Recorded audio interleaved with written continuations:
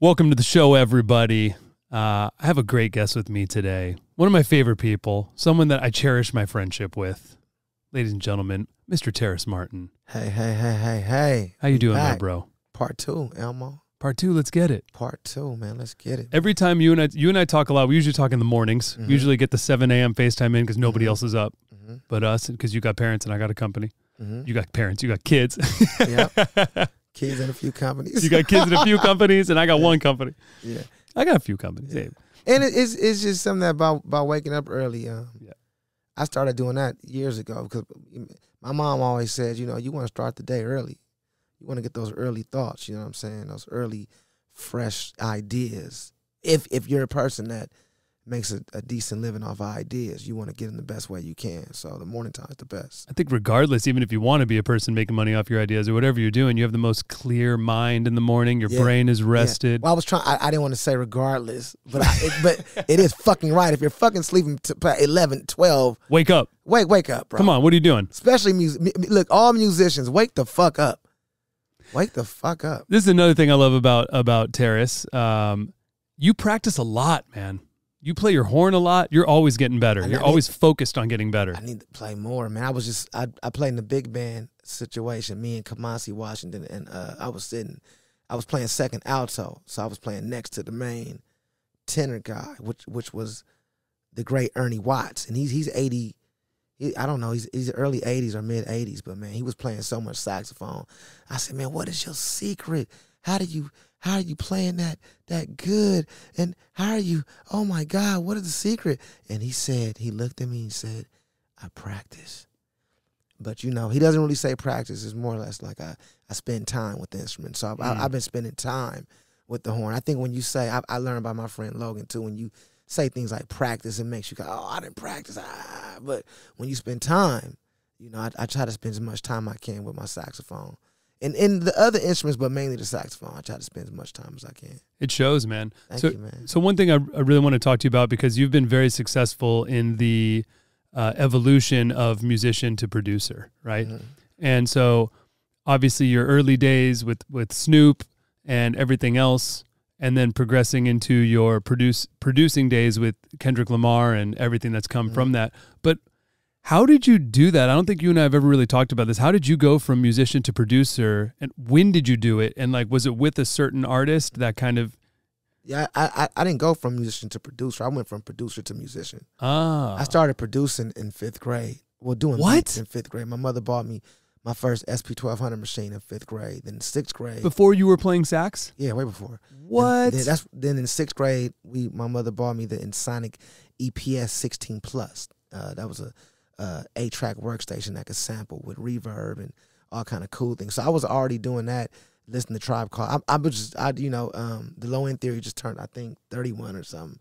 And I remember the first day at the first day at Culver City Middle School when Big Boy, that's on Los Angeles radio station, 92.3 The Beat, was DJing my junior high school every Friday. And I remember the first time me and my friend, the first day of 6th grade, we was on the PE field, and Big Boy played Check the Rhyme. And I was standing right next to Damian Carter, never will forget. He's a fashion designer now. And I remember we didn't even know each other. Me and him was 2 kids in 6th grade. But when the intro went, doof, doof, doof, doof, and Big Boy kept running them back, he had doubles, doof, doof, doof, doof, doof, doof, doof. And by the time it went, me and my friend Damian, that's now one of my best friends. The first day we met because we looked at each other and said, that we didn't know what that feeling was. It just, when the beat dropped, it was like, oh, back in the days that's my phone. We was like, oh, the whole P field went, oh, and the beat dropped. And I was like, man, I got to start doing beats. And my cousin named Lloyd Fresh Cuts, Lloyd Brown in Bakersfield, California, he came up with, Lloyd Brown was very instrumental in Central California for mentoring cats like the world famous, the Baker Boys. The Baker Boys was radio DJs all through LA. So through that, I was learning how to produce. And through my cousin's records and that sampler, I would chop up snares, just chop up kicks. Then, you know, I didn't start playing the saxophone until a couple of years of that. When I got to 9th grade, I was sampling on the Tribe Called Quest record, I think Midnight Marauders, they sampled Red Clay by Freddie Hubbard. And I remember I was listening to that, and my dad was like, oh, man, that's Red Clay. And I said, oh, shit, man, that sounds amazing. I listened to that Red Clay album, and I heard a saxophone. I said, oh. But my uncle, Stimsy Hunter, plays saxophone. So it started me as a kid seeing the horn and then falling in love through hip-hop. I'm going to play saxophone because then I don't got to sample saxophone. I could just let me learn it. And through wanting to do it, then I really got bit with the musician bug when I heard Charlie Parker.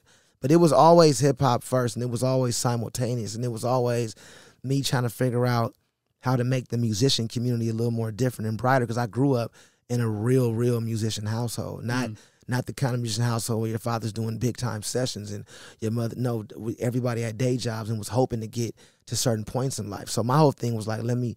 I love hip hop, produce records, but let me keep being a musician simultaneously, because every instrument I play on the record, I provide a job for a musician. Because I don't believe I'm here on earth to be the musician that's touring, playing around the world. I would like to believe in what I'm walking in is being a human being that supplies other opportunity and other jobs and things for other people.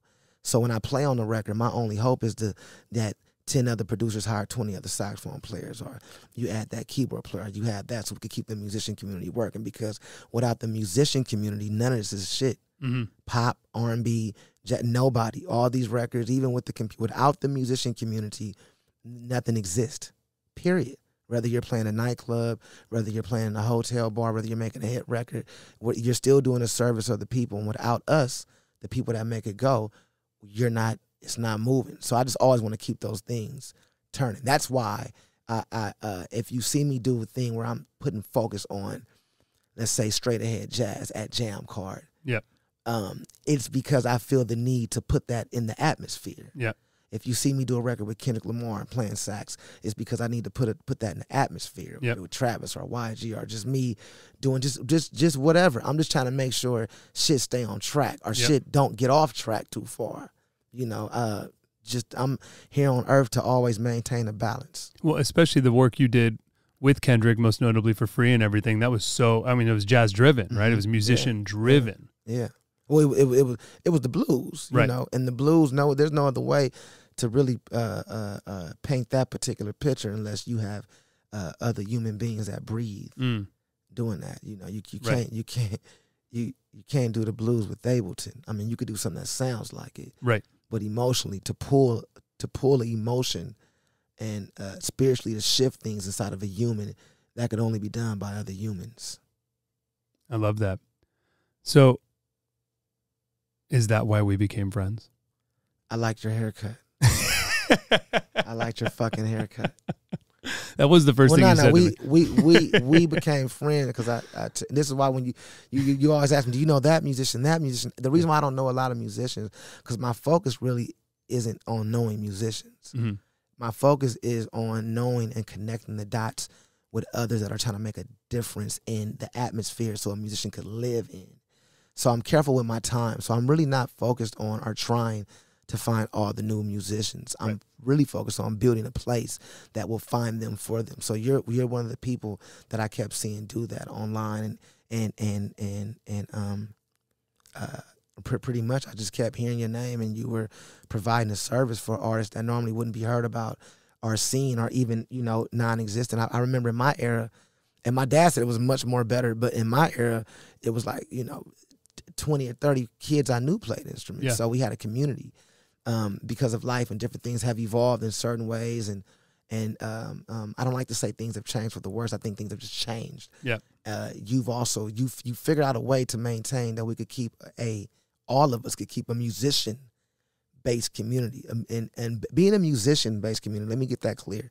So everybody that's wondering, that's not based on what gig you have, what award you have, what money you have, what who's endorsed by. That's based on you just having the courage to try and to jump in this thing as being a fellow musician. You know, there is no stats in this thing. Everybody's trying to work together, and I truly believe that there is no stats. And I think that you provided a place that anybody could talk to anybody and get inspired. And I think that's really important. That's why I was so attracted to your spirit because that's a giving thing, you know. And I love givers. I think most real bosses are givers.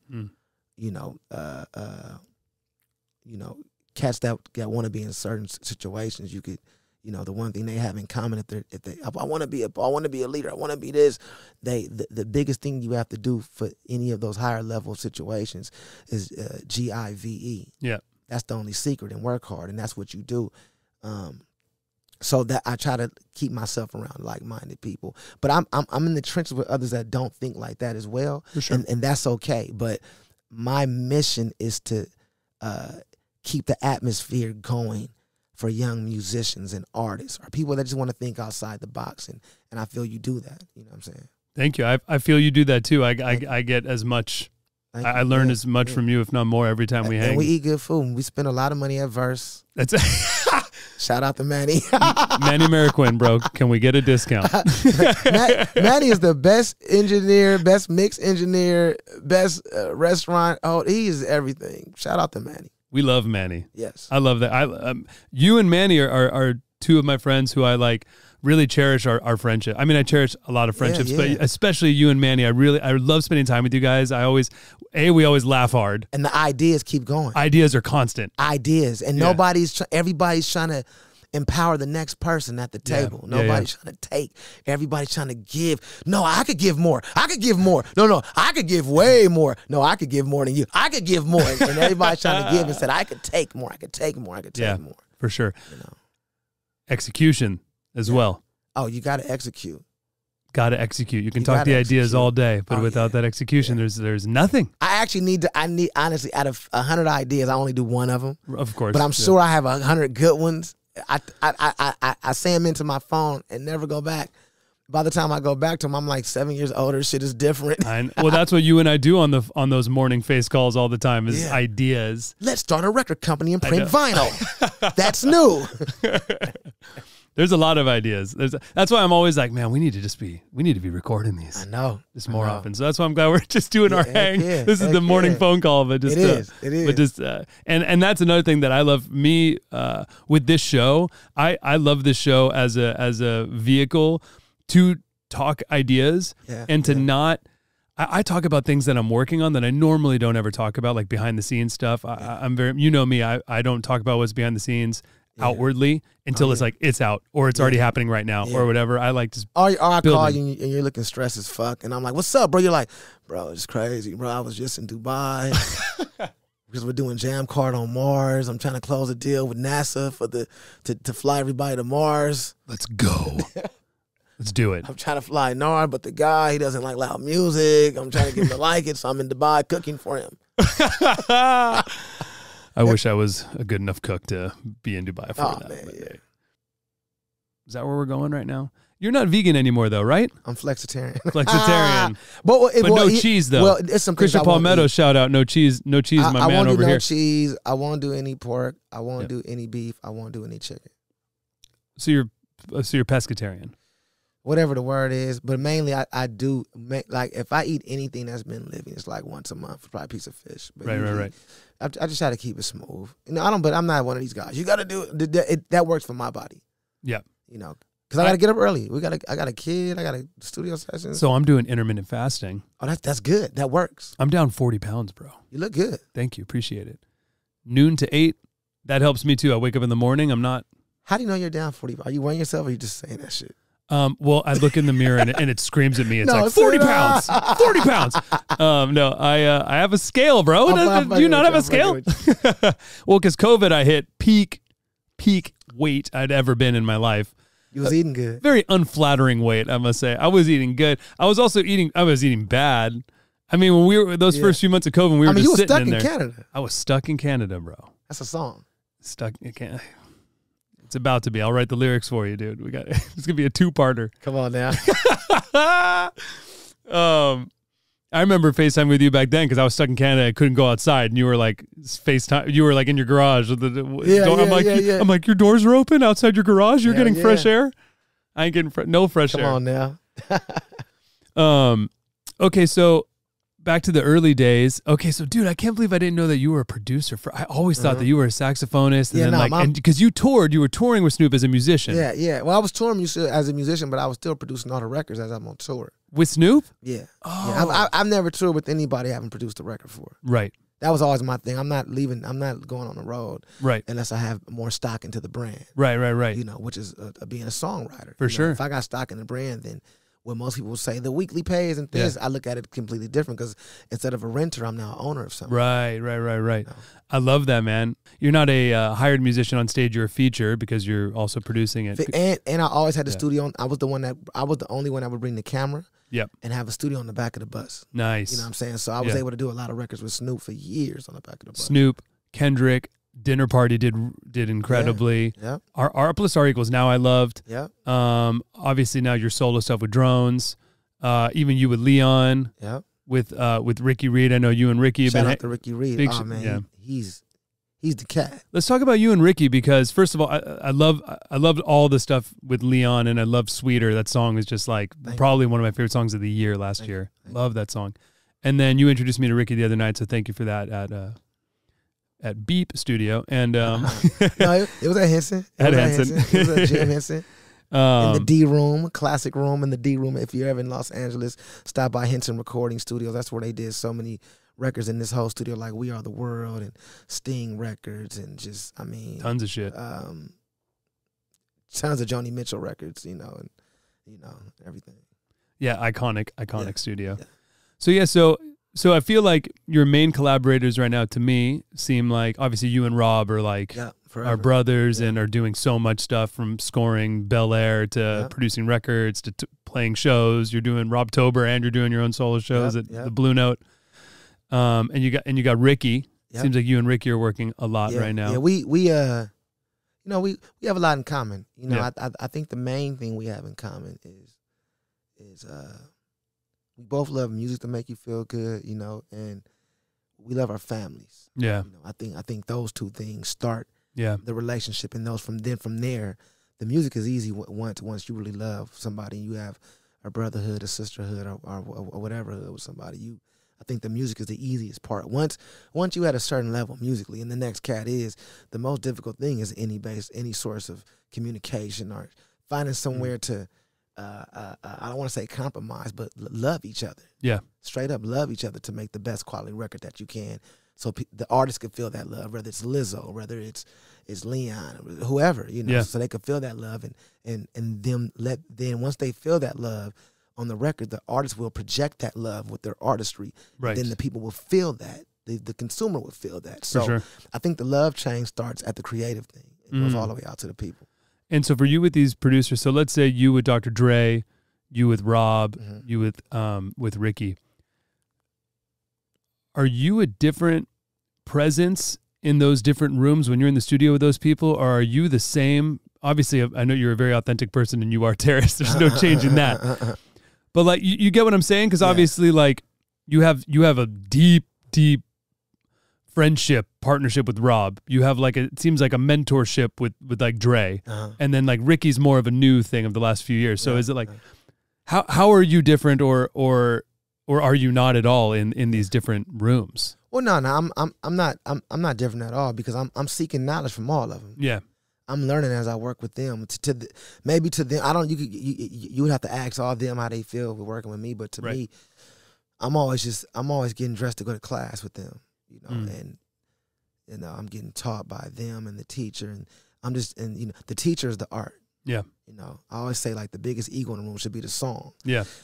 So when I'm in these sessions, whether it's with Dr. Dre or Ricky Reed and Robert Glasper, Quincy Jones, whoever, Herbie Hancock, whoever it is, first of all, I'm shutting the fuck up and just trying to see what's up, what we doing. Yeah. And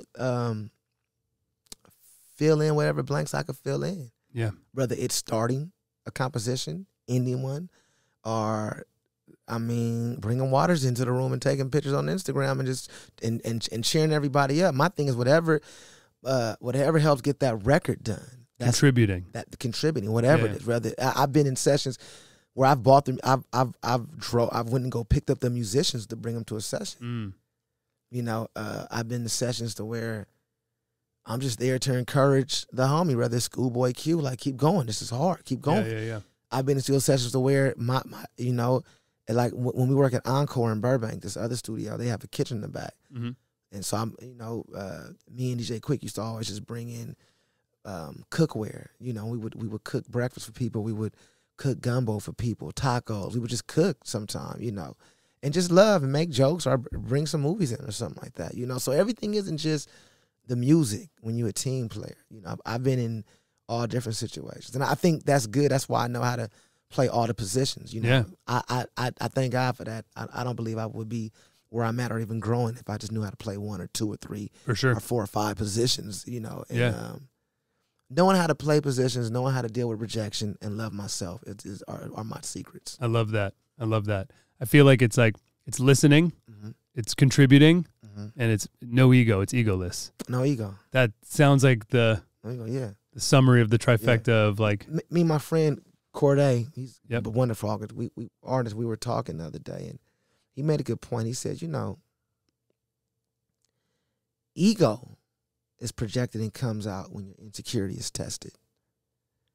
That's usually when somebody flashes an ego. Well, I got this, I got that, I do this, I do. Well, no, what about my? That usually comes out when insecurity is kind of tampered with, you know.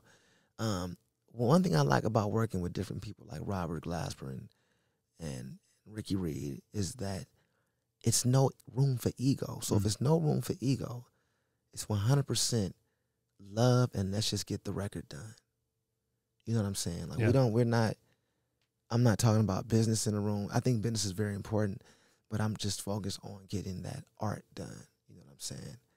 You know, I have amazing lawyers to talk about business. Vicious lawyers that will bite your fucking neck off to protect me so I could just do my art.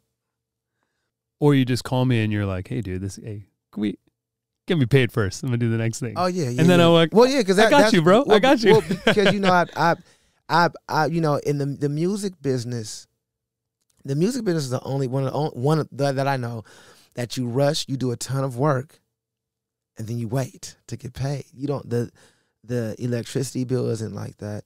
The car insurance, the life insurance, the mortgage, taxes, these things that we pay aren't like that. So I think I said to myself about 7 years ago that, and it's been a long process, but now it's to the point where I treat what I do like regular life. Because if my music is a reflection of life, then I'm no longer the artist that's separated from the life. That means I live by the rules of life, just like that civilian walking down the street does. Yep. My art is my art. So we always have to respect that like that. Now, some people, well, it's done like this, done like that, done like that. I'm in the position because I'm confident with myself where I could say, no, fuck that, it's done like this. And without stepping on nobody's toes, right? Yeah. It's done like this because what I'm also, remember I said earlier, I'm trying to reshape these things. You know, I know so many amazing musicians that suffer from evictions, from no homes, from no gigs, from no. It's not because everybody isn't an asshole. Everybody doesn't get drunk. Everybody doesn't not show up.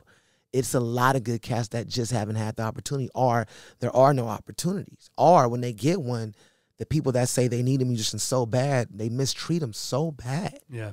The artists they party with you, they hang, but they treat you like shit. You make an artist great, and they disappear or on tour or things like that. So what I said to myself is, you know, in order for me not to feel weird about the business, I have to be fair, Elmo.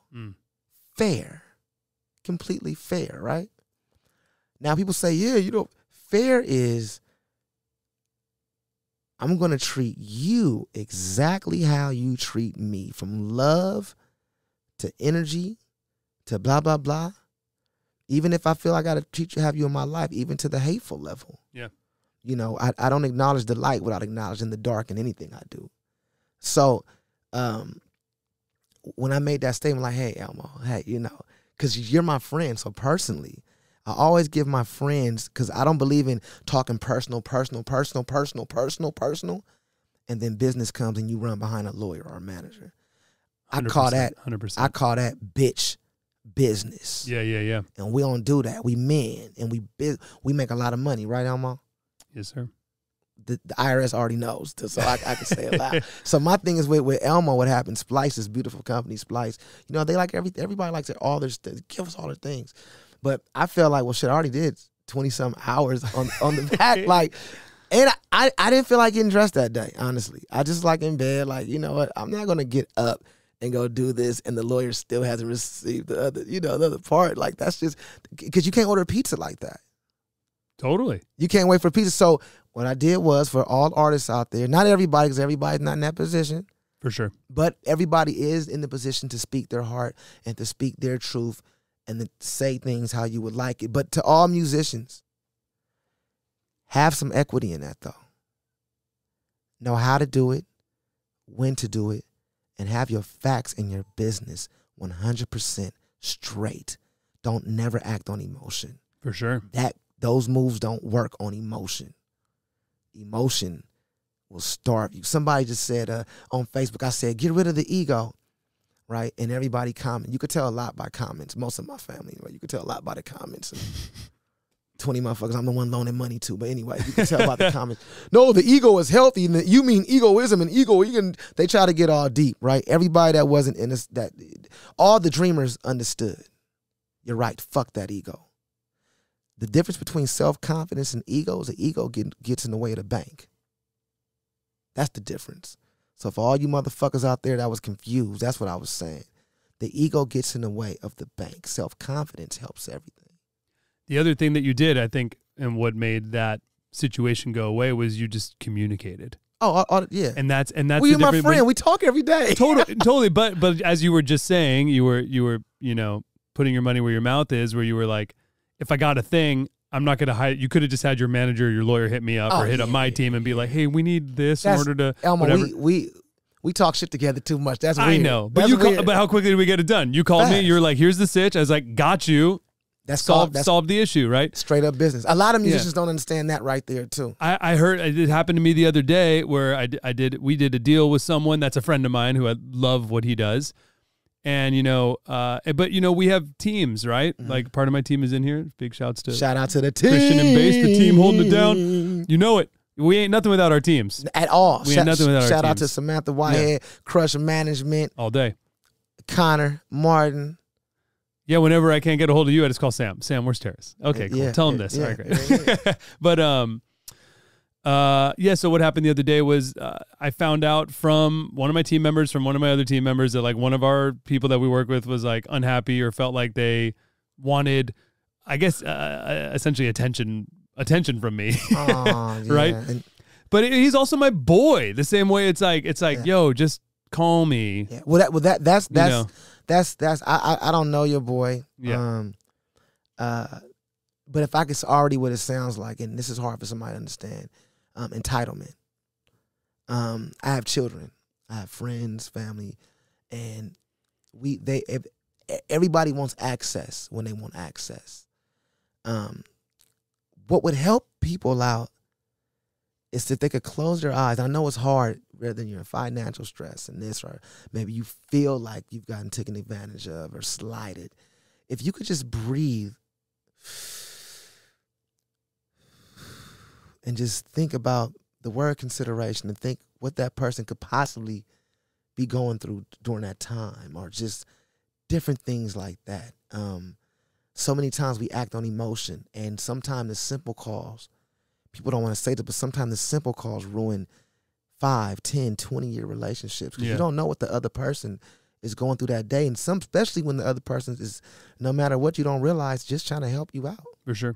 And that's why I tell a lot of, most artists, but artists are sensitive. I'm sensitive, but the entitlement thing is deep, and I really wish we could all get through that, because entitlement keeps you secluded and nobody wanting to fuck with you. For sure. Communication and fairness, back to fairness. Yeah. But being fair, let's identify fair. Yeah. Being fair is fair. If everybody can look at their phones what fair means. Being fair is not, you do me right, I do you right. That's not really fair. Being fair is just treating each other. My opinion on being fair is, what I've learned fair is, we should just work on treating each other how we treat each other, which means, like I have a friend that I love going to restaurants and buying the whole menu for everybody. But I have one friend that always wants to buy his own. Even when we do this, he wants to buy his own. Right. Right? And not yours. And not mine. Yeah. Right? So I like buying everybody things. It is. But he doesn't like that. And he told me the other night, he's like, man, you're not fair to me. I was like, why? He's like, I don't like that, so don't treat me like it's not fair because you're going to make me have to do. Like, he broke down fair a whole different kind of way. Right. So that helps me go into, I think fair is whatever we establish our relationship on. Interesting. You know, that's what fair is. Fair. And I think people get confused when I say the word fair. They think something else. But you should be careful if you really want to be treated. Because everybody gets what they deserve. Whether it's good or bad, you get what you deserve all the time. Get that karma. I ain't even... they get what they deserve, good or bad. Okay, so speaking of someone who apparently seems like they have incredible karma, Herbie Hancock. So another person who you work with, music direct, play with, and produce. Mm-hmm. So you've been producing the new Herbie album. Can we talk a bit about it? Yeah, we can talk about it. What's the update on this Herbie album? Man, you know, we was working hard at it every day. Then the pandemic happened. When the pandemic happened, it kind of threw a wrench as far as time. But we grew. As far as everything else with life and everything, we stopped working so much together, and I just started going over every day over there, talking and communicating with him, which is still part of the project to me, because you know, working with a giant like that, this is like nobody I've ever worked with in my life. This is a person that whatever I played, he's heard before, right? Because it probably stemmed from him, or he just was there when it was invented. Good point. So I have to come with some new things. Like, no, I have to figure out how he walks, how he talks, how he thinks, how he breathes, only so I could figure out, I can't get close to Herbie Hancock, and probably never will, but I could have just an inkling of like a better idea of how he views things. And I've learned how he views things. He doesn't have any roadblocks in his way. You know, he looks at challenges and accepts them and breaks through them. He really understands accountability to a high level. Accountability. And he understands dreams and speaking things into existence. So it's like I'm dealing with a very optimistic, positive, but been through a lot of shit kind of person. So I have to think like that to produce a record like that. Mm-hmm. You know, I don't believe in just, hey, this is the Terrace Martin sound, take this. I'm not that type of artist in general. I'm like, my job is that if your canvas doesn't have any color or without an outline, my job is to add to it and help you get to the complete thought. Right. Help you get and try to bring out the best thought in you. My job is to be your friend through the project. Yeah. You know, so with him, I had to just learn to be his friend and all the levels. But he's a mentor to me. He's a father figure. You know, my father, Curly Martin, my mentor, the great Reggie Andrews, who we just lost, a teacher for me, Kamasi Washington, Ronald Bruner, Stephen Thundercat Bruner, so many more. I'm sorry. Snoop Dogg.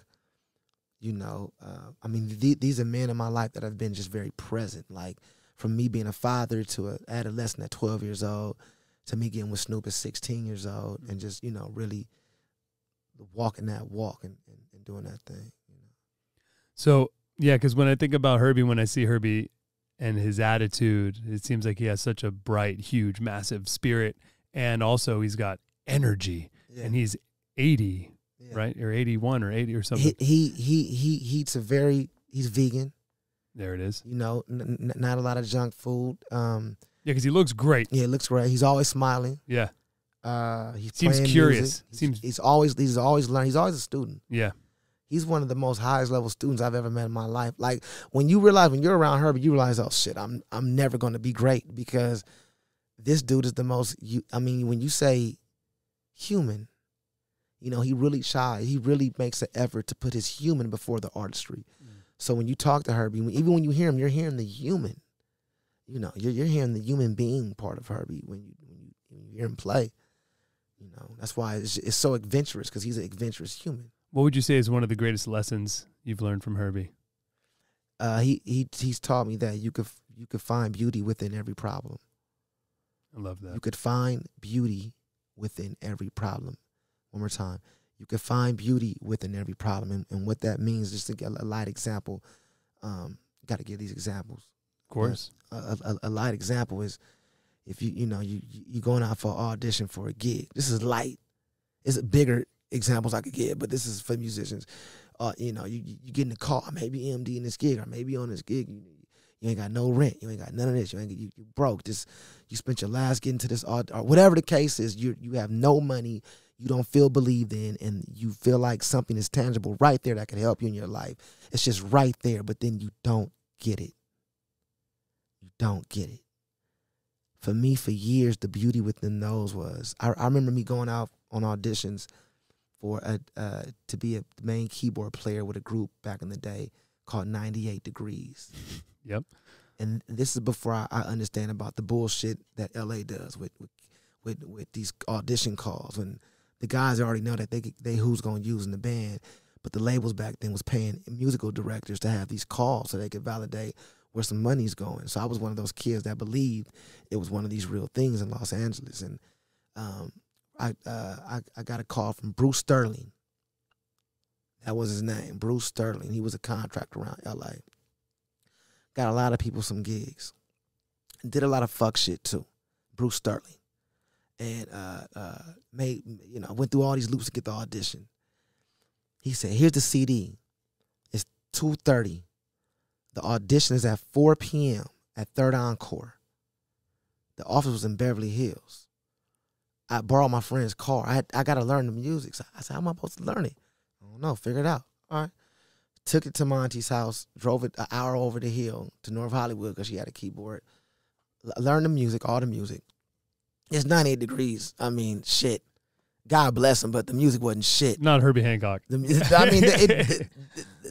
music wasn't good music anyway back then. It just wasn't good. I needed a gig, you know. Yeah, for sure. They probably felt me. They probably felt that. but I learned the music, you know. There's all these guys there. I never, they had, who was there? A Los Angeles giant, an innovator on bass named Cornelius Mims. A giant, played with Brandy, Dr. Dre, Snoop Dogg. It's two giants on bass from Los Angeles, Andrew Goucher and Cornelius Mims. These are the godfathers of like South Central LA bass playing. Everybody want to play like them. To this day, you can't play the Snoop Dogg gig without trying to sound like Cornelius Mims, period. So Cornelius Mims there, and I was like, oh man, that's Cornelius Mims. And I was playing, he was like, yeah, he was nice. But I remember I did all that, spent my last $30 getting my friend gas. She had a classic 62 Cadillac, so gas was crazy. And I went there to the audition. It was like 50 keyboard players, and I didn't get the gig, you know. So first I was so depressed, man, that whole ride home, like, fuck, what am I going to do? I just had a kid young. I got no place. I'm in my mom's couch. I learned all the music. I played just as good as those guys, you know.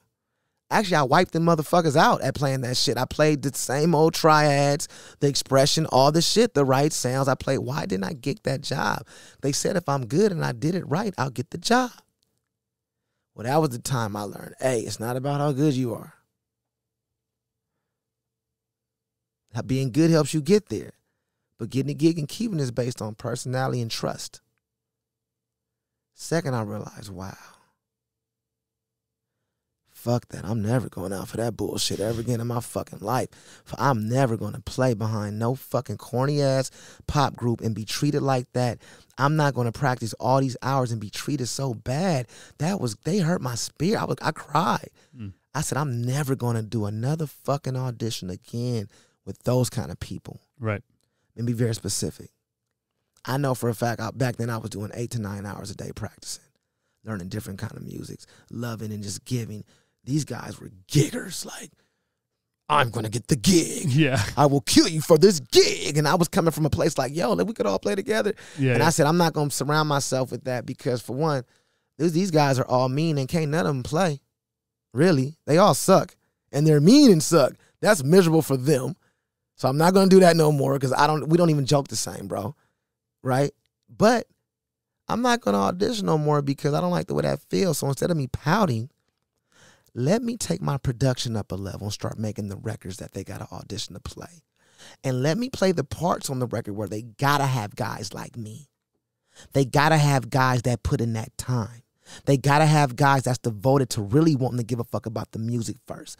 They got to have weird, introvert, non-social, probably don't dress the same as you kind of guys. Let me build a universe to where no more fuck boys can control that shit. And let me get all the guys that they kick out these situations. So that's when I went and got Ronald Bruner and everybody else. Stephen Bruner, Stephen Bruner, Ryan Porter, Brian Warfield, Marlon Williams, Robert Spud Seawright, Keon Harrell, Ben Wendell, JJ on bass, Monty Newble. Snoop always allowed me to get with these guys and give them a gig, and he would hire somebody like, Terrace, how you like them? They so different, because I knew they was counted out of other circles. Not everybody. Monty Newble was never counted out of any circle. That's just, first of all, that's like I love him. That's my big bro. He's a genius. But everybody else, I remember, Spud was coming out of Dallas. He was doing all the gospel albums, but that's all he was doing in Dallas.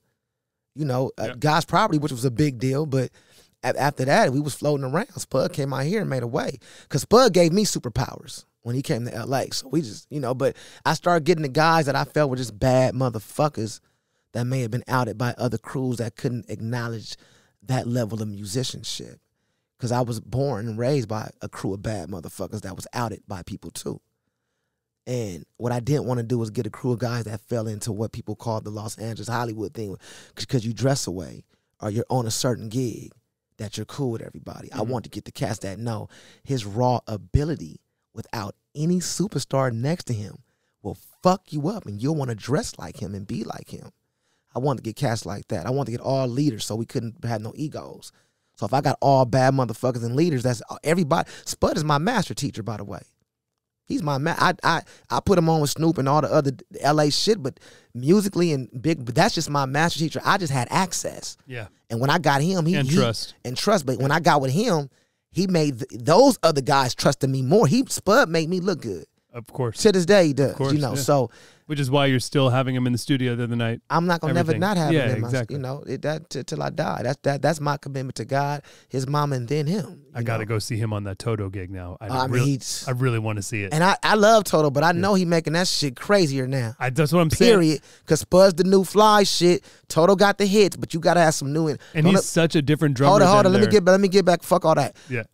Having the hits is cool, but today to inspire other young musicians and other fly shit, you gotta throw that new shit. So shout out to Toto for having the balls, for having the courage to come in and get one of the realest ones from our world and putting them on that.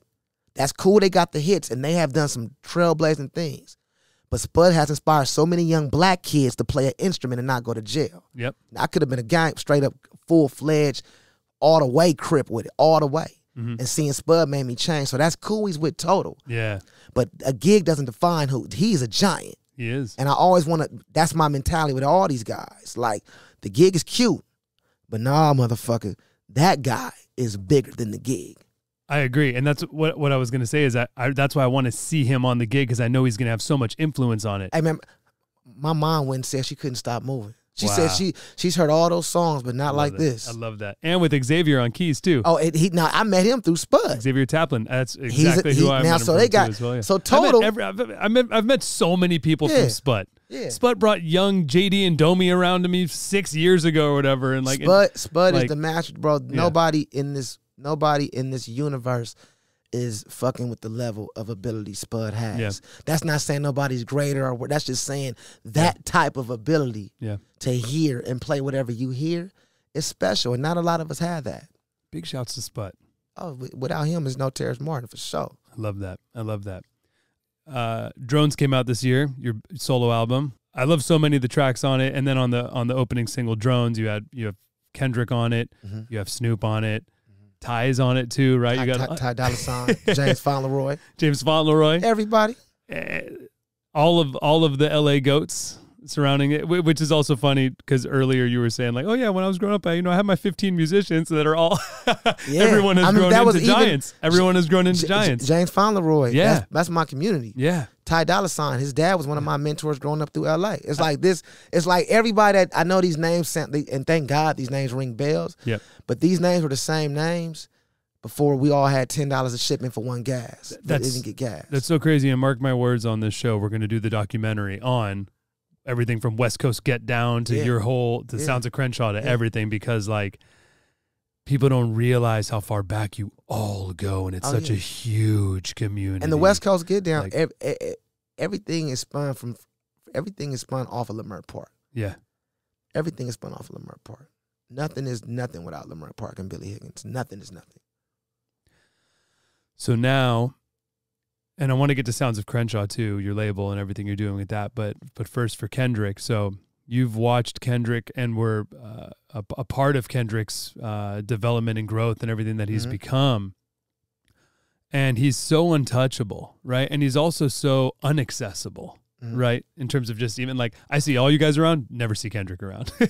I'll see his entire crew, not him ever, right? It's like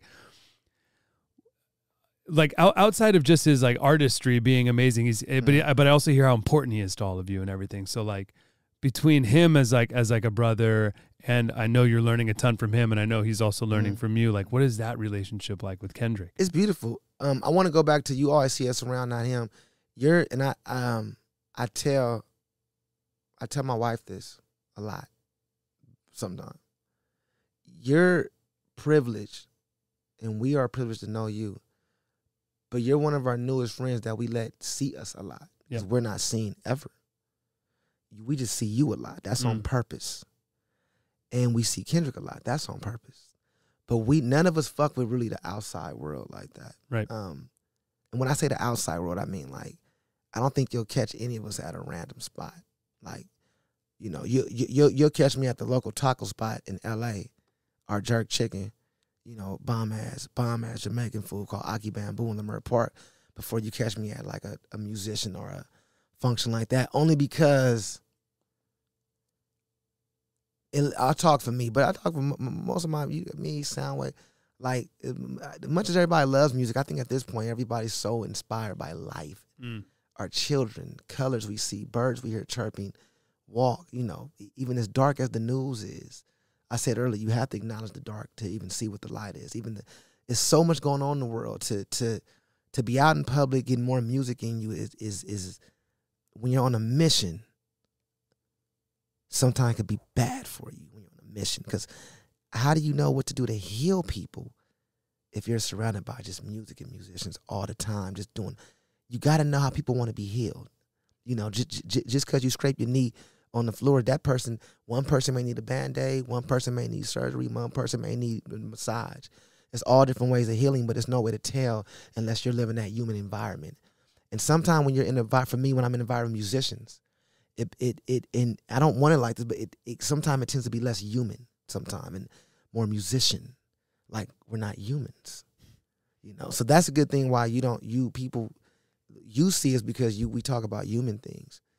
But your listeners, man, ain't nobody nowhere to be seen because there's nothing to talk about. Right. We got to do the action.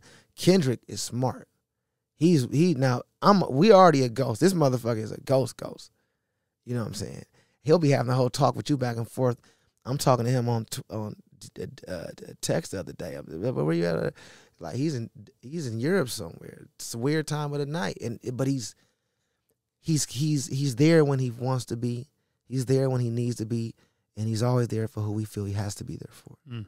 You know, he does. At least I know a lot of us. We value time, so we don't want to waste time with people we don't need to waste it around. We want to give time and appreciate time with those we need to be around. That goes into the whole not being seen or being seen, because it's not really not being seen. It's not really being that accepting of a lot of other energy other than what we choose to be accepted. You know what I'm trying to say. We already don't have that many options in life, because life is, you see the whole pandemic shut us down. So when you live like this, you provide yourself options of what you want to take in. You know, for me, I'm more taking in the human experience. Like, I love taking my daughter to school. I love talking to other parents. I love talking to you on the phone. I love talking to things that's nothing about music, because the people that play my music aren't all musicians.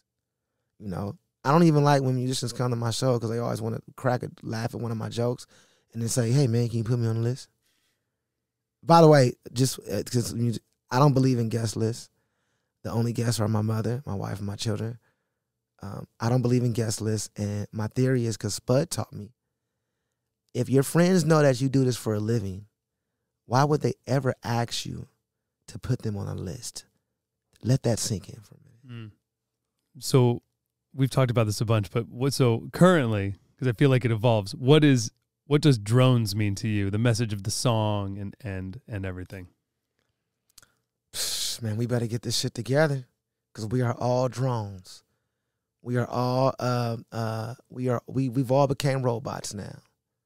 You know, the pandemic's the prime example. I mean, if that wasn't the drone thing, like everybody get in the house, shut the fuck up. Okay, boop.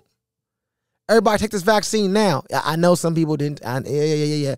But for the most part, you get the vibe. They start setting up shit in grocery stores. Before it was this exclusive thing with the vaccine. Then you start being able to buy that shit at 7-Eleven next to the hot dogs. You know what I'm saying? So the way the world just told us to do something, we did it. Not saying it's bad or good. That's for you to decide. But those are things. Like we are all drones. You know, think about it. We have Tinder now. You can meet the love of your life on Tinder. That means the person could put in whatever the fuck they choose to put in without meeting them. And you're going to believe it. And you're going to say, come over to my home. Speaking of that, and with our phones and drones and going home, I was driving to my friend's house yesterday, and my other friend was in the car, and I had the address in Google Maps, right? And so I follow Google Maps like religiously, and I know where my friend lives, and I'm driving straight to my friend's house, which I've been to 20 times, and it told me to go left and then go right and take this weird route, and I started doing it, and it took me all off, and it was taking me literally out of the way, and my friend that was in the car with me was like, why are you doing that? Their house is over here. And I was like, I don't know. I'm just following Google Maps. And even though I knew to get to his house, I go this way, Maps told me to do this.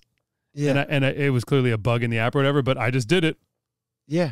You followed the map. I'm a drone. You could have the phone, the algorithm was guiding me, and I just started going, even though I'm like, well, my friend's over there. I know exactly where okay, it says to go this way. I'm not being rude. I'm this guy's dropping off a mic. Hey, do your thing. This is Drones. That's my favorite song on the album. Yeah, that's the song I've listened to the most. Drones is obviously like the smash, and that was the first one you showed me, and I was like, whoa, this is the anthem. This is crazy. I have so much new music to show you too. I can't wait, dude. On the deluxe, we just got done with the deluxe. Drones Make Clones, so we're doing like a short film for that right now. We got special guests on it. I got a cold-blooded remix to Drones with Channel Tress on it. That's just out of here. Amazing, dude. So and also, this is our announcement. People don't know this yet, but ladies and gentlemen. Wait. Are you going to tell them now? I was thinking about it. Fuck it. Let's do it. Ladies and gentlemen. Fuck. I'm happy to announce. Fuck. Coming soon. The Terrace Martin sample pack. Terrace Martin sample pack. From Jammcard Samples on Splice. Wait, hold up. It's not called the Terrace Martin sample pack. Ladies and gentlemen.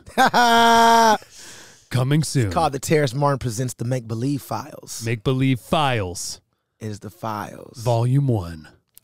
It's not a pack because it's going to change your life. Oof. It's not a pack. Everybody makes packs. They go into their computers and they tap their drums and they put them on these things. I've heard everybody's thing. This was done for this. This was done for this with the concept and the creative mind that I've done so many other records with in the studio called Make Believe Studio in Omaha, Nebraska. Tracked and mixed by myself and the great Rick Carson. Rick Carson is also a mastering engineer that masters all Dinner Party records. Everything I do, so much shit for Kendrick, everything I do, Rick Carson is like the man, you know. So, you know, we were able to go out to Omaha, Nebraska, which is the place that I did my album, Velvet Portraits at, and I started so many ideas for different huge albums, whether it's SZA, whoever the case, I always tend to start at this particular studio called Make Believe, ran by Rick Carson. And I like it because it has all of my vintage, most of my vintage keyboards. I have collections everywhere. You know, I have 4 and 5 studios, but two of my favorite tracking rooms are Make Believe in Omaha, Nebraska, and we're at Steakhouse right now. These are two tracking, my highest level tracking rooms. I love Make Believe because all the instruments are going through this warm old API console. Then we're putting things through Neve 1073s, Flickinger EQs, Pultecs. We're running different things to classic Fender Reverb twin amps with just the most succulent tubes, warming up everything. The drums I'm using are mainly the drums I use for mainly all my records. But these aren't drums out the computer. These are drums on purpose. These are drums that are hitting life. These are drums that are hitting. I'm hitting the drum. It's going into the classic C414 EBs with the brass capsule, going out of that into either a 1073, and then out of that into some type of 1176, or maybe we end it with the chain of an API 550B or a Flickinger EQ. So these are things that are really sonically presented to the people in a whole different way. These aren't things like, oh yeah, splice, yeah, let me just give them some shit for splice. Like, no, this is like, no, let me treat this like I treat a record. You know, let me fly to Omaha, Nebraska. That's why I told you I'm not doing shit till they send me my goddamn money. Let me fly to Omaha, Nebraska and spend 20-some hours in the studio going, pap, pap, doof, doof. You know, I'm bringing out all these things, and it's like, it's really interesting. You know, the keyboards itself, I bought out so many vintage drum machines. I bought out my real LM1, the real 808, the real DMX, my classic MPC sounds, but nothing is just with a computer. Everything is going through something with real capacitors, real transistors, real signal flow. I'm dealing with really impedance going in for the system. So you could have this in your, and people say that shit, you could have this in your home too. No, fuck that. I've already done all the API, all the other shit. So now you can have this in your home. It's still room on the instruments where they sound great, but I wanted you to carve out your sound. You know, my sound is good. My sound, it works for me. But don't use these just to do the sound. Use these to carve out your sound. And make your sound, you know, make your sound with these. Like, that's what we do with instruments anyway. And I just wanted to provide a sense of warmth to people when they get these splice things. I love all the other things with splice. I love the choir one a lot. Yeah. You know, a few of my field, they should have had mix engineers. Yep. And a few of them feel they should have really studied signal flow and distortion, different things like that. Because when you do these sounds, you want to make sure you give the listener and the consumer enough headroom that they could drive it how they want to drive it. I still believe in giving people options, but giving people for sure things as well too.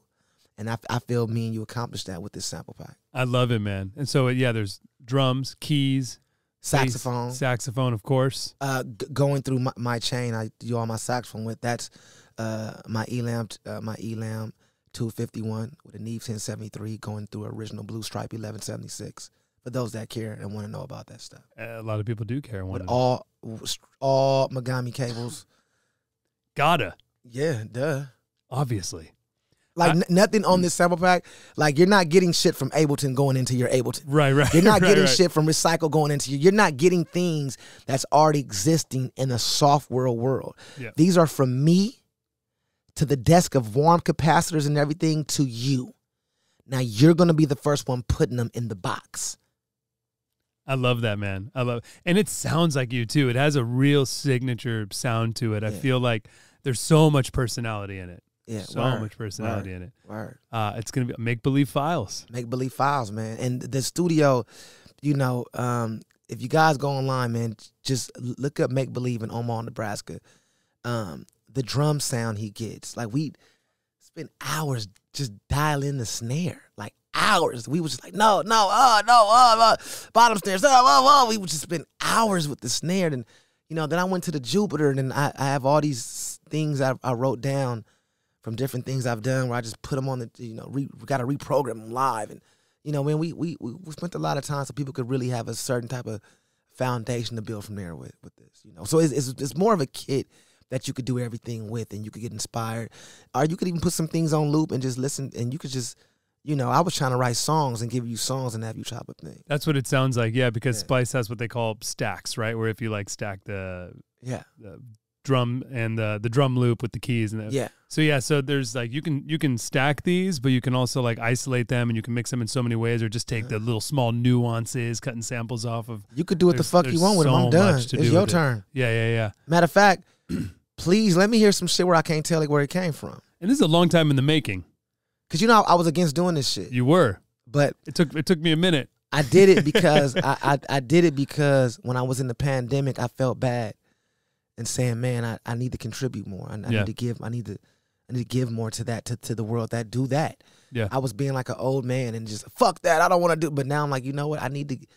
If that's what's inspiring the younger people to go, the kids to go, then let me not be on the sideline. Let me be into that, and let me help do my part with art. Yeah. And you did, man, and it's awesome. I'm excited for everyone to finally get it. So you heard it here first. Oh yeah, it's going down. Terrace Martin presents The Make Believe Files. Let's get it. Volume 1, I don't know. You know what? Who knows? Who knows? I'm starting to get into this one thing now, and just something new. What thing? Just doing one and come with a whole nother thing. With, Oh, yeah. It doesn't need to because it's gonna sound different. If I do, it's gonna sound different. I'll talk to you off the camera. What we got going on now? Some other shit. Little BTS. That was inspired by you. Oh, we're gonna cut back to that, guys. Remind me. Take a note. Talk to Terrace about it right after. Well, this project really opened me up for a few other ideas. Okay, great. I love it, man. I love it. Once again, let's do the ideas. Let's fucking execute on Let's them. execute on them. Let's build on that shit. Yes. Let's be building. We still need to do something back to Manny, you, me, and Manny together. We did Black Power Live, which was awesome. Yeah. Racism on Trial. Yeah. Let's talk about that. So we've done a lot together, man. Yeah. We obviously did the Jam. We did Gray Area. Gray Area Live at the Jam. You guys have seen this video. Come on, you've seen the videos. Which I'm ready to do a gray area too. Let's do a Gray Area too. Because gray area is ever growing. It's not just one set of musicians. It's gray area is about me highlighting. Gray area is a foundation for me to highlight people I feel that need to be highlighted. Yeah. That one obviously had Ronald Bruner Jr. with, I think, I'll say from one of my favorite drum performances. Yeah. Not just of his, but just of any drummer ever. No, and he's like probably, phenomenal. when it comes to my favorite drummers, Ron's got to be at the top. Yeah, he is. And that performance of his, with him having all the drummers around him and all the audience all around him with you, your the energy and the push and pull and the everything that you guys do on and off stage. Oh yeah, like everything that was a real display of our friendship. Everything that made that, it felt, it felt like a pressure cooker, like creating a diamond. Oh yeah, it really did, because you guys were all in. We packed 300 people in United Studio A. We didn't see none of those people. There've never been that many people in United before, and there never will be again, they told me. Even though nothing went wrong. We didn't break a single thing. Yeah. Didn't break a single thing. But that, with the energy, with having with the audience, and then Paul Cornish shining like crazy Paul on Cornish that album. is a genius, man. I met Paul through Herbie Hancock when he was younger, man. You told me about Paul. And Herbie said, man, stay close to that cat. So Paul Cornish is the future. He's the future. Paul was great. And then obviously we had Kamasi Washington. Ben Wendell came. It was Joshua Crumbly, Maurice Brown. I met Mo Betta that night. That was the night you introduced me to Mo Betta. Yep. You flew in for it. That's what he do. Yeah, man. That's my brother. We did that together, which was amazing. So that's, by the way, still the only full-length album that is out on the DSPs from the Jam. So we got to do one more, part 2. Let's do it. I'm ready. December. I may have some surprise, a new unit. It might be different. New unit? Let's get it. We did Racism on Trial for Black Power Live, which was amazing. Yeah. Raised a bunch of money. That was a different gray area, didn't it? That was different gray area.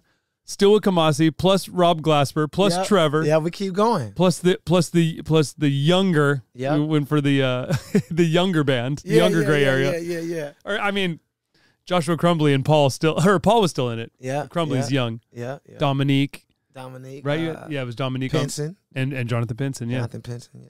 That was great. And we did that with Manny. I guess that was the one thing you and I have done with Manny together. I mean that's a record. Yeah. Might have to pull that. Yeah, we should put that out. Pull that out because we got the files. Take a note. So there's a lot. So there's another thing I want to talk to you about. You have 5 kids, and ranging in age from 25 to 5. From 5 to 25. From 5 to 25. And you're a very busy guy. Yeah. And you're a very present guy. Like whenever we hang out, whatever I always feel like I got you. Like you're in it, right? How do you do it? You don't. You don't think about how to do it. You just try to give as much time to your kids and everybody and family as you possibly can. It's a very ongoing thing that takes a lot of forever effort. It's hard being in demand and also being in demand with a family. It's, especially because when in demand is making sure everybody's rolling right. Yeah. It's a very hard thing because kids don't give a fuck about that. It's just time, which is mainly important. So it's a hard thing, for those that say they got it under control, I 100% believe they're pathological liars. Mm. And it's an ongoing thing where people, you got to have time. You got to make time for what's important for you. And it's not about that. It's really about living and just trying your hardest till it's over. Mm. I love that. Trying hard till it's over. But it's never an answer for that. It's never. I always say, being an artist is one thing. Being a working artist is another thing. Being a successful working artist is another thing. Being a successful, popular working artist are totally different things. You know what I'm saying? And yes, you do have the household. That is your responsibility because those are your children. And but I do commend my children and my woman and my family for sharing me because I also belong to the community. Yeah. Equally. Yeah. And how do you have that communication, I guess, with your wife? It's a commitment that I made myself before her in Yeah. 7th grade, that I got to commit to what is feeding my soul and feeding my family and feeding so many others. And with her, she's a good player, team player, where she if her man could do what he's supposed to do, he'll forever make her happy. Mm. As much as I can, you know what I'm Yeah. saying? But it's an ongoing thing. It's not easy for nobody though, because everybody's human. And like we said, earlier, everybody wants access, and everybody thinks, somebody said, "Oh man, people get mad on picking up my phone." And I heard somebody say, "Well, my other friends does this and they pick up the phone. How come you don't?" I always say to them, "Well, maybe you should call them motherfuckers all day." The fuck? Because I don't want to pick up my phone all the time because I have to do a lot of things that people don't normally think about. I have to do with children and life and everything because I do try to be more present, So for me, for example, we just did Napa. Me and Robert Glasper just did the Blue Note Fest. The Blue Note Festival with Snoop Dogg and everybody was there. Thundercat Chappelle, and everybody. Yeah. yeah. So events like that, I make a lot of money at those events, but I pay out because I got to fly up. I got to fly up my children, my family. I can't be going to a place that nice for 2 weeks and just not take a family with me. So It's a workation. It's a workation. Yeah, So, yeah. I think the vacations stay very mighty in my world. Yeah. And sometimes that's not enough. But I'm gonna keep doing what I do till the wheels fall off because my commitment is for the service of good. And my children are strong, especially my baby girl's with me every day. So she really gets the bulk of really having to share me, you know what I'm saying? And it's never perfect, but and I didn't make the rules, but it is what it is too. Mm-hmm. You know what I'm saying? This is what happens when you make a certain choice. Connor is awesome, your 5-year-old, and she's here right now. And She's also here. she was at the Jam. She was at Gray Yeah, Area. yeah. B is holding her. Yeah. She's like 2 years old. She's there, yeah. She's And always with me. She's sitting there in the front row of In that the front video. row. You can see you're playing sax, you're giving Yeah. it your all, you're playing the blues, and she's like, Yeah, she's right there. Yeah, 2 years old. That's amazing Yeah. what she's absorbing. Yeah, my father was like that growing up. He didn't really, some people raise their children different. My father didn't separate life or didn't put age in front of nothing. So I was always with him on some real grown shit, some real gangster shit, studios, music. I was always with my dad for the ups and downs. My dad is a real solid dude and a real solid artist and a real solid father and a street dude at that, like really been through some real street stuff. So it's like it was never separated. And I have a friendship with my father. Yeah. So when I believe and he is my father, I respect him as my father. But as my friend, I was able to tell him everything. He knows everything about me. And I think with your children these days, it's kind of important to still set boundaries, but children don't want to talk back to their parents about everything. They want to talk to their friends. I think right now, for me personally, I like being very close with my children, and know everything without chastising them and judging them and just listen. Even with the wrong things they say, I wait a few days and I try to give. I say if I don't say nothing was wrong without me giving 5 or 6 solutions and me helping be a part of these solutions to make it not an easy transition, but further, but more or less a transition that daddy's there with you. So that's my thing with having Connor around. I want her to see that as I do an interview, she has to go to the other room. Because one day she may be doing this or may be working for this. Or she just needs to know that when daddy is out, I'm not bullshitting. Mm-hmm. I'm not fucking with women. I'm not at the strip club. I'm not buying out the fucking bar. I'm not hanging with a bunch of musician friends slapping thighs every fucking night of the week. I'm doing something to better us, to better the world. So you need to see what I'm doing when I'm not around you. Yeah. And that way everything will be not keep intact, but at the end of the day, they always got to go back and say he wasn't bullshitting with the time. She's seeing how you lead and how you build. Yeah. Yeah. Yeah, because after this, when we done with this, I'm eating my food, I'm taking her to swimming. Yeah. We go to swimming practice. Then I'm back daddy time, and I take her home, her mama. I get high, I call you, I find where you at 10 o'clock at night, get a fucking drink, and we get the fuck out. We do the same thing every day, you know? And I think so, yeah, big shouts to Curly, your dad. Curly Martin one time, my dad sending love and strength to him. Let's go. Lots of love and strength to him. Yes, sir. Yes, sir. And you're doing the Blue Note as Curly, your new trio? Is that the organ trio? Quartet. It's an organ quartet. Yeah, my father loves organ, and that's why I grew up in a house of organ players and knowing that Jimmy Smith sound, Jack McDuff, Larry Young, all that sound. So my father's one of my main inspirations. And the word curly means feeling to me because he's all about soul. Like his favorite drummers is like James Gatson and Elvin Jones, and he could give a fuck about your chops. He's all about soul, but still chops is important because for execution, we want to be able to. It's like people say technique's not important. Okay, well, try reading the book without reading technique. You have to know how to read. The cat ran up the hill. So we're not never excluding technique. Right. That's important to practice and get full facility and command of your instrument. But he loves the feel. So I wanted to name a group Curly in honor of him. While he's on earth, so many people get honored when they die. I want to honor my father and those I love. Yeah. That's why I fuck with you. I want to honor you. I want to honor while we're all alive. You know? So I want to name a group Curly that the strict point of this group is to restore a feeling. And I want to do my part in helping keeping that organ group very visual because the organ group taught me about everything. Without the organ in my life, it would be no hip hop. The organ is like a jukebox to me. When a cat get on organ, he's supposed to be able to play everything from jazz, R&B to hip hop to funk. The organ was made to sound like an orchestra, to sound like a big band with horns and flutes and everything. So at one point, the organ was the most crazy synthesizer ever. I want to bring back those bare elements and give people a feeling as a point of foundation, along with me doing I'm always going to be thinking about the future in the next 50, 100 to 1,000,000 years ahead. Yeah. But I can't think that far without always going back to my point of foundation, finding new directions. So the organ group is one of those exercises as well, and hopefully people are inspired by that. I love that, dude. So Sounds of Crenshaw right now, your label. Sounds of Crenshaw. Your community, yes. Really. I just did a deal. I just did a huge partnership with BMG. We're doing a press release, but this is for my community right here. Yeah.